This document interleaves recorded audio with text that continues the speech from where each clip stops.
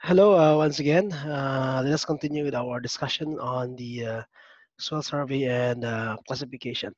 So, in the previous topics, we have been discussing on the different features of diagnostic horizon. So, we made mention about the surface horizon, which includes the Molek, Ombric, Hestic, and mm, we also discuss about the diagnostic subsurface horizons, which includes the diagnostic features that can be observed in the B horizon. Also, some of it in the C horizons includes the cambic, the argillic, the natric, the spudic, and oxic. There were many diagnostic subsurface horizons, and all those knowledge on diagnostic horizons so is needed on understanding of the classifications of soil, which belongs to soil orders. Okay, and today, so let us continue with our discussion on soil taxonomy, particularly naming on soils and classifying soils of different orders, suborders, grid groups, and families. All right. So, soil taxonomy.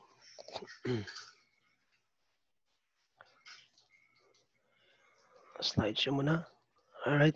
So, soil taxonomy, there are six distinct categories where soil are subdivided. So, based on its diagnostic characteristics, the one we have discussed last time. Okay.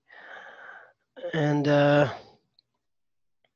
so there are soils which are divided into six distinct categories based on diagnostic horizons. Example of the name of the soils based on soil taxonomy, we have the fine loamy mix mesic aquic argiudos.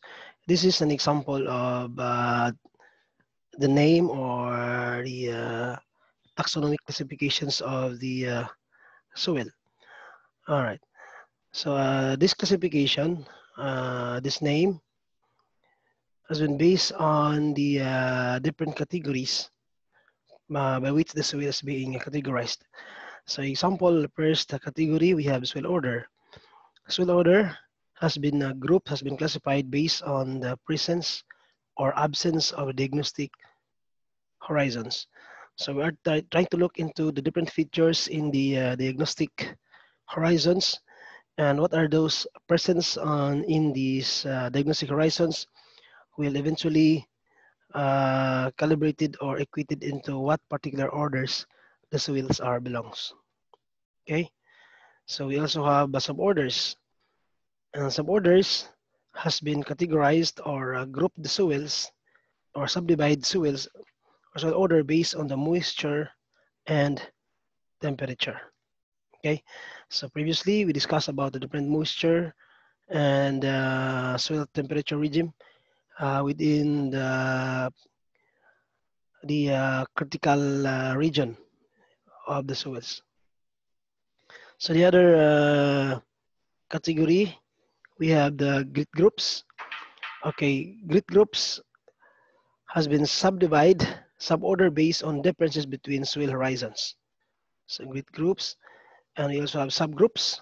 Okay, subgroups integrates or transitional forms to other orders. Suborders or grid groups integrates or additional properties not common to grid group characteristic. So in the fifth category, we have the family. Family has been grouped based on particle size, mineralogy, temperature regime, and etc. And the last one, which is the soil series. So previously, we made mention that series is the basic unit of soil taxonomy or soil classification.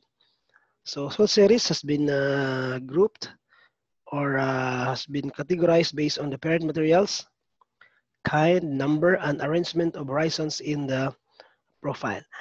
Okay, in plants and animals, in scientific names of plants and animals, we have the genus and the species, by which the species is the basic unit of classification in plants and animals. But in the soils, it is the series, which is the basic unit of classification. So So I'd like you to memorize this one, no, this in order. So these five groups, okay? If you can have, what's this, acronym for this, you have an acronym to help you memorize this order, just do it. But I would suggest that the group would have the same acronym for this so that all of us have the same understanding and the same pattern of memorization. So I would suggest. So, okay. So there's an example. No? Okay. So there is a name of the soils. No? If the scientific name of plants and animals without as difficult, so more so is the name of the soil because the naming soils is a very long no, as compared to naming of plants and animals. This is the name. Example, you have the fine loamy, mixed, subactive, mesic, aquic, RGO-DOS. Okay, so in the name itself, we can pick up what particular features or characteristics the specific soils has. For example, so the family, okay, is based on the mineralogy. Okay, fine loamy, this is the soil texture, minerals. Then also the subgroup, the mesic, which is the temperature regime, and the grit group classified based on the uh, what's this moisture regime, and subgroup has been classified based on diagnostic subsurface horizon, which is the argillic or accumulation of clay. Then we have odic, we have mollisol order. So therefore, the formative elements OLL has been observed in this particular name of soils. Then this soils belongs to the order mollisol because there is what's this formative element in the name of the soil, which is the OLL belongs to mollisol. So this particular example of names of the soil. Okay, family, you know, the family based on soil properties that affect management and root penetration, such as texture, temperature, mesic, no, and depth. So family is in this particular samples defined based on soil properties that affect management and root penetration, such as texture. When we say texture, we're talking about sand, silt, and clay, silty clay, loamy fine sand. So we have the 12 different textural category in the soils, but we'll be discussing that later on. Okay, based on temperature and depth of the soils. So this is how we name the soils, and within the name of soils, the name itself will tell us what is the composition, the nature and properties of that particular soils, for as long as we understand the different components of the names of the particular soils, this family, okay? So we have example in here in Lipaziris or the Plovaquintic epiaqual. So when we say Plovaquintic epiaqual, so look at this. So we have the formative element of OLL belongs to mollisol. Therefore, when particular questions would call for an answer as to what particular soil order these soils belong. So we have to look at the formative elements, the OLL, which belongs to mollisol. Okay, the same, the family, classified based on the minerals, no, loamy or soil texture, and based on soil temperature. Okay, this is family. Then the grit group. Then we have uh, subgroup and order mollisol. Okay, what usually comes on the board exam is that there's a given name of the particular soils, then it calls for what particular soil order this soils belong, or maybe it calls for what particular soil temperature regime as these soils belong, or maybe what particular soil temperature or moisture regime this belong. In this particular soils, what temperature regimes it belongs to the mesic temperature regime, no? And what particular soil moisture regime belong to the aquic moisture regime, because there is a word aqua in here, okay? And the texture, loamy, fine loamy mix. The order, mollisol, because of this OLL, okay? So that's how we would able to identify the different properties of the specific names of the soils. So name from the town, this Lipa series, no, this Lipa series, name from the town or landscape features near where the soil was first recognized. So Lipa series was first recognized in Lipa series, okay? So based on the different diagnostic features, be it on the surface horizon or epipedon or in diagnostic subsurface horizon, so we have different soil orders. We have entisols, we have inceptisols. Entisols is, this is young soils. Inceptisols, just recently, kakaumpisa lang mag-decompose itong inceptisols. Andisols, they are volcanic soils. Spodosols are spodic. Mayroon siyang spodic diagnostic subsurface horizons in its subsurface horizon. Mollisols, mayroon siyang mollic epipedon sa A horizon. Alphisols, these are forested soils, no? And altisols, these are soils rich in iron and aluminum, older than alphisols. And oxysols, the oldest among all soil orders, no? This has been through a long period of weathering. Aridisols, these are soils in the arid regions, in the dry region. Vertisols, okay, the swelling and shrinking types of soils. Histosols, from the word histus, tissues. So these are organic soils. More than 20% in its upper A horizon has been accumulated with more than 20% of organic matter, or partially decomposed organic matter, plant and animal debris. And the gelisols, these are soils in the ice region, no? Okay. So as to the specific of these different orders, we have first entisol. Ang entisol, meron siyang formative element na ENT. Okay?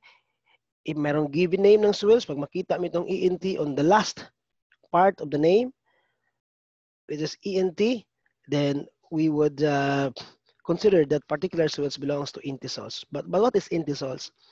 Entisols, ent, recent, no? Recent soils. Ibig sabihin, bata pa. Okay? Minimal development or little horizonization. This is young soils. So very young soils with minimal development and little horizonization. Look at particularly in this picture. So if we look at in here, so we can see only two horizon in here, the A horizon as well as the C horizon.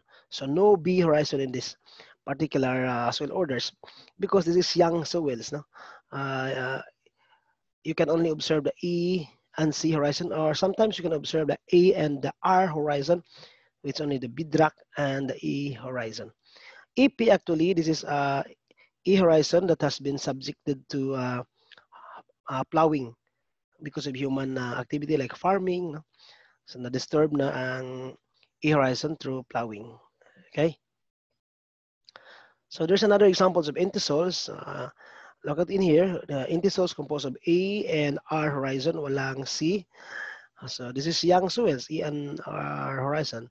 So therefore, entisols could be an E and C horizon or ER horizon. So in this particular example, so medyo, hindi, bato pa talaga ito, no? Hindi pa nag-decompose, hindi pa na-form or withered into a soils. So kung mayroon mga soils dito, only present in A horizon, which is just a very thin layer of A horizon.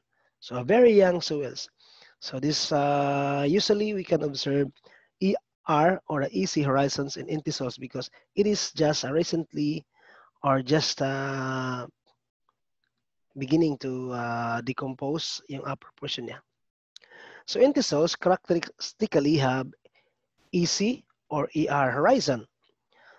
sa iyang profiles, no? Exhibit only ephemeral soil development. When say ephemeral, so very young and just started to its development, largely confined to surface horizon. Okay, may have an EP or a plow layer a horizon. So that is an entisol. So another soil order, we have the vertisol. Okay, the formative elements of the vertisol is ERT. So we have in here the aquert. So aquert, the last formative element is ERT, then therefore aquerts belongs to soil order vertisol. Okay, this is an inverted soils with high clay, large shrink swell potential. It would shrink during dry period. It would swell and possibly may have a landslide during rainy seasons. It shrink in drought season and swell during the rainy season. Okay, gradually invert on themselves. It will change from cracking into swelling depending on the amount of water and temperature in the environment. So this is the vertisol. Okay, so we have here no example of the vertisols. Look at that, the swell cracks as characteristic of vertisols and the lichen sides by which the soils would easily swell during rainy seasons or when saturated with water. Vertisol actually is not good for construction because it will bar down when subjected to high moisture content. Okay, another one we have inceptisol. So try to distinguish this one with intisol. No? This one is inceptisol. The formative element is EPT. So incept or inception meaning just beginning. Okay, inception soil shows the beginning of horizon development.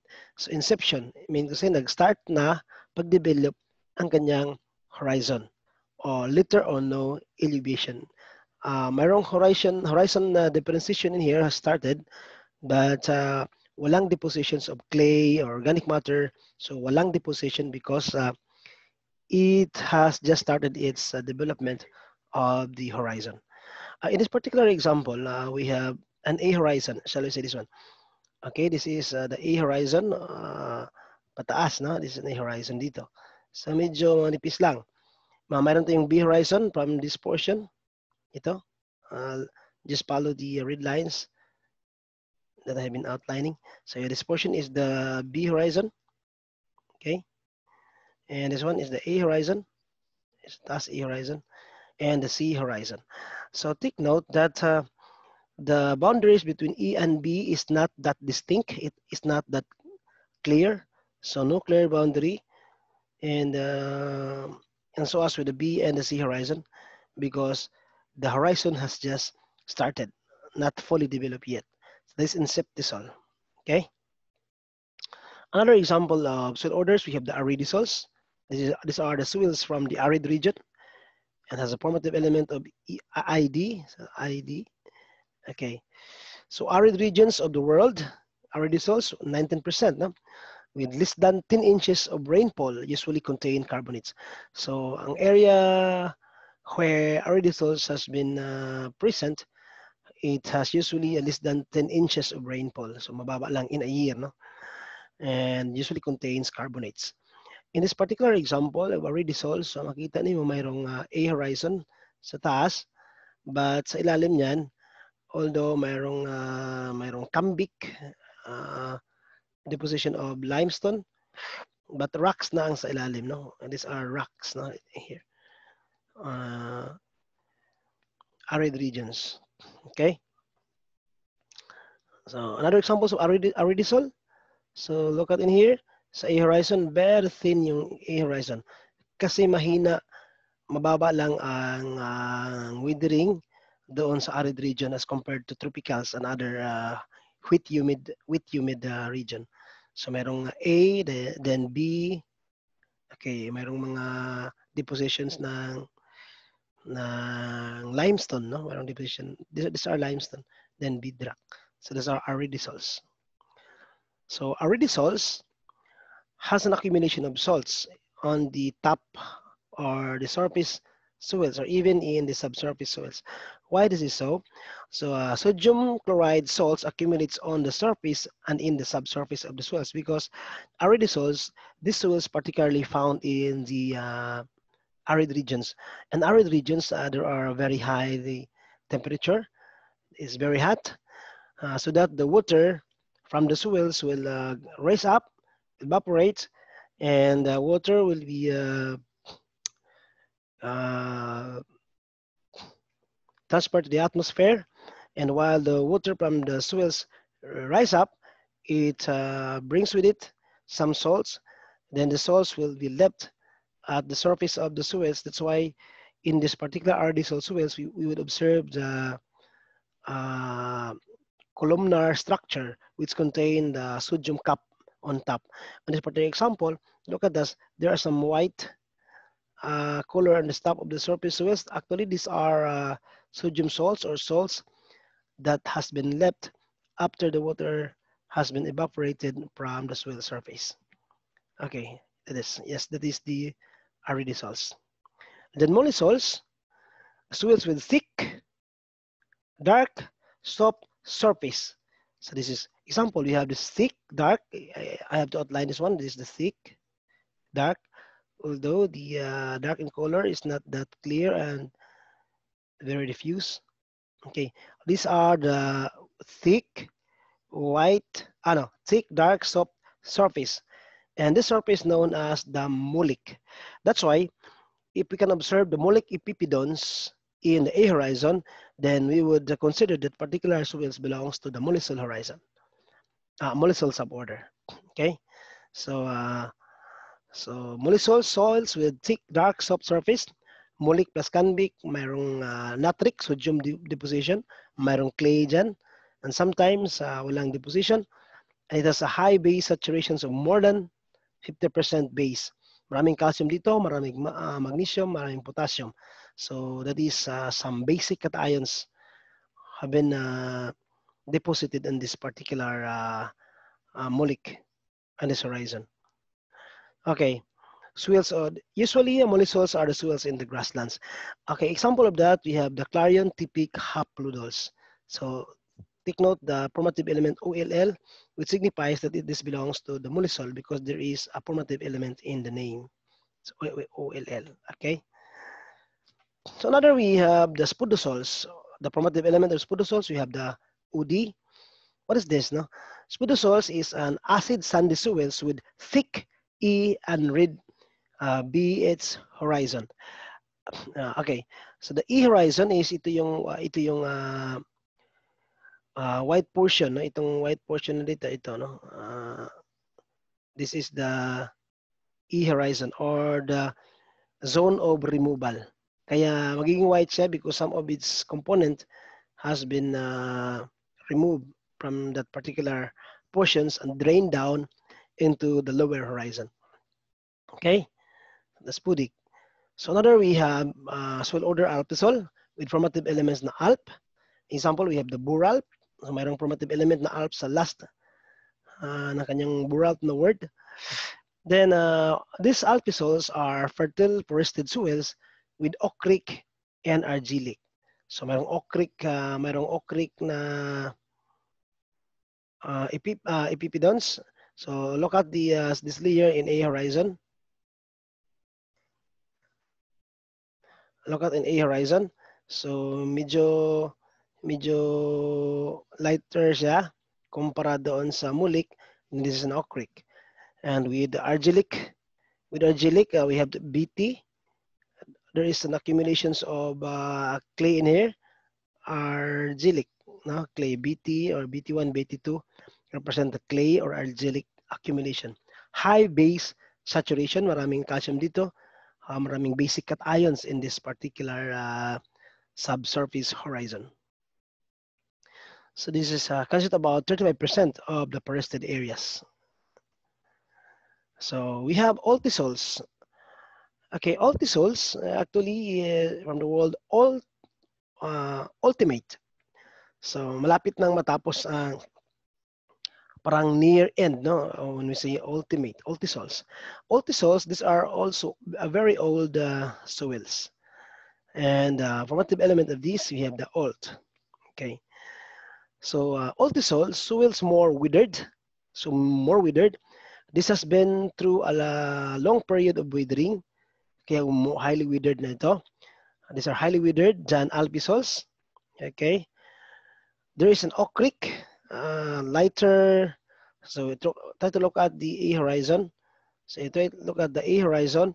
This A horizon is lighter than compared to a mulik. So medyo hindi siya dark compared to mulik. Then there's an ocric epipedon in here. And argillic, there is a depositions of clay in the B horizon, the BT. This BT, there are some clay that has been deposited in this horizon, the BT, or the accumulations of argillic. Low base saturation. So, medyo acidic ng konti ito. Acidic talaga ito because it has a low base saturation of less than 35 degree, 35%. And a low base saturation of 35%, it must have at least, 65%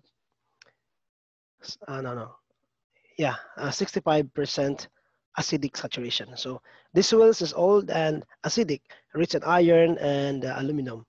So redder and more acid than alpisol, acidic ito. Okay? And histosols, from the word histos, are referring to tissues. So these are organic soils, no?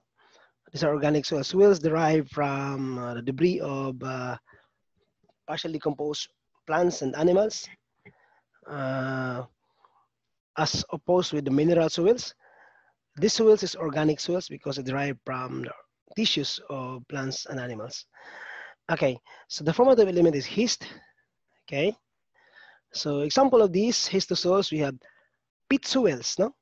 So yung mga undecomposed or partially undecomposed materials on top or in the horizons. In this particular layer, look at I outline in here.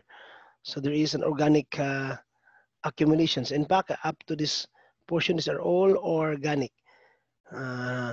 These are soils not derived from rocks and minerals, but the soils are derived from the debris of plants and animals, anything that is organic, okay? Okay, peat, we have undecomposed to highly decomposed organic matter in waterlogged areas, considered as histosols. Muck, highly decomposed organic matter, is also belongs to the histosols.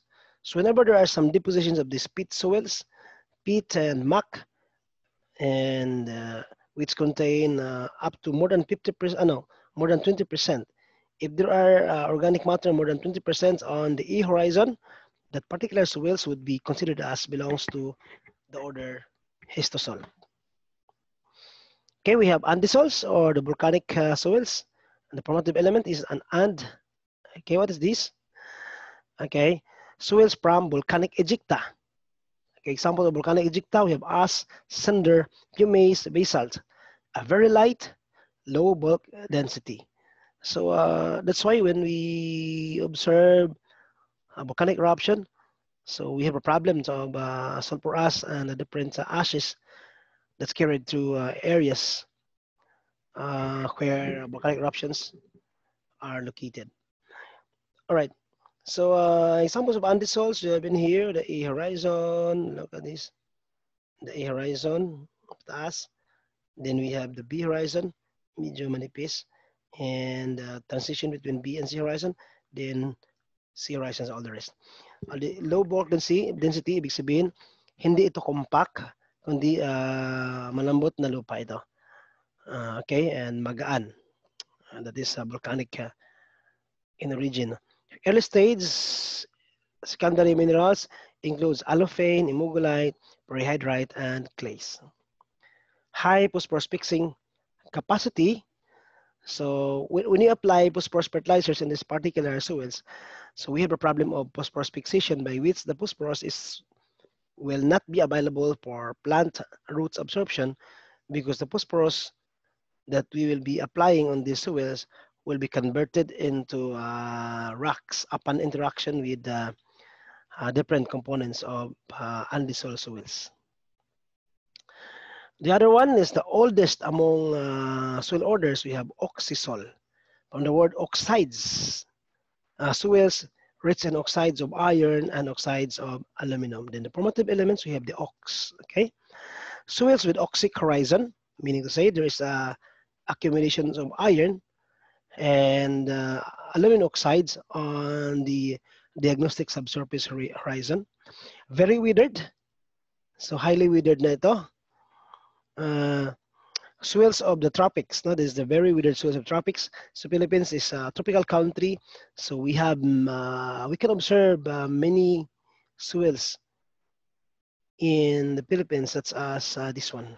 Okay, low pH, mababa ang pH ito. Therefore, this is acidic, no? Acid soils. High in 1:1 clay minerals. So maraming kaolinite dito, no? Okay, we will discuss later on about the different types of mineral. Although I have mentioned that in passing during the soil formation, withering, and rocks, no? Our first topic. But we have to deal with that deeply on the succeeding discussion. Okay, so kung titingnan niyo yung oxysol, parang wala ka nang makitang layer eh. Okay? Because all the layers has been completely decomposed. That's why wala nang mga bato-bato dyan, decomposed na lahat. In fact, yung mga minerals dyan, yung mga calcium, magnesium, has been leached out already, has been percolated downward, and going into the groundwater. So this is very acidic soils, not fertile soils, because talagang tigulang na ito, no? Mga matatanda na itong mga lupang ito. Okay?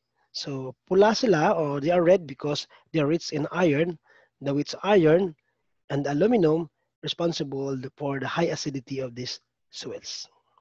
Okay? So on the newest order, this has been incorporated or added into the order of soils. The new order as of 1998, soils with permafrost. So these are soil that has been frozen by ice, no? Formerly, ang pangalan nito are cryocrypts or frozen inceptisols. Look at that. Meron siyang organic layer, merong A horizon, merong cambic, and CF. These are the cryocrypts or frozen, the frozen layer. Merong ice dito, no? Itong layer na ito. That is gelisol. Okay, soils form in a cool climate, gelisol, no? The soil temperature regimes of gelisols belong to pergelic temperature regime. Any plant material, it could be an organic, it could be rocks, no? Often these materials transported through the action of ice is known as the glacial drift or till, T-I-R-L-L. It's another term ng glacial deposit, till. So that's it, no? I hope you gain some understanding on the classifications of soils and how these soils has been classified. What are the basis of classifying soils? As a sort of summary or synthesis, so soil survey and classification, we discuss about naming of soils, soil taxonomy, and how important and what is the importance of naming soils and the purpose of naming soils. And we made mention the different requirements when we are going to classify soils. In fact, we study about the soil temperature regime, the soil moisture regime, though some mineralogy, the diagnostic subsurface horizons, and the diagnostic epipedons. So all those requirements in classifying soils has been discussed in this chapter. I hope you gain some understanding for this. Yes, I will be giving you some discussions on the soil survey and classification. So by now, at least we have an understanding as to what is the soil survey and classification. Thank you for listening.